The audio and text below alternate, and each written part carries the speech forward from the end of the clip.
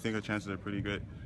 We have great players, a lot of fifth-year players who are very experienced, and they bring a lot to the team with leadership and discipline.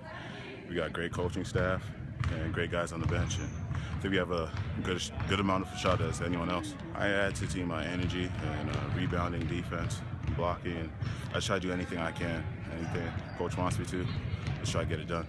Yeah, it was very much a learning process. Just being with the coaches and just getting new to the system. It was hard just waiting when I really wanted to play, but with the coach and the guys on my team, they made it easy. They treated me like family, and it kind of made the time go by pretty fast.